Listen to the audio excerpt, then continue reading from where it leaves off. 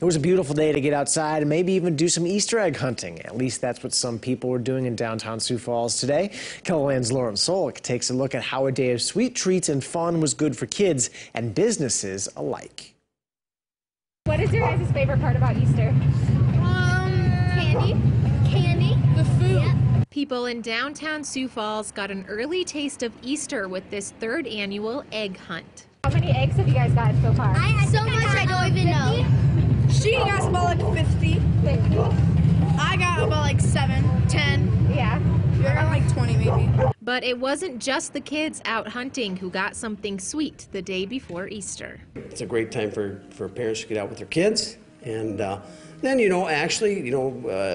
we just like to be introduced to lots of different people and, just have a little bit of fun with it. So it's really fun to see all of the kids' faces light up when they see the fun candy that they're receiving. It's been super busy. We actually ran out of eggs about a couple hours ago, so Yes. we've just been giving them all the candy we have in the back. All told, 17 businesses participated in the egg hunt. it's more like an investment in future business than anything.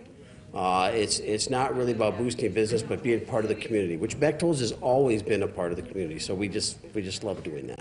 It's fun that it's like parents with their kids, because usually you just see like a mom coming to get away from their kid, but they're all together and it's cute to see them. Happy Easter! In Sioux Falls, Lauren Solik, KELOLAND News.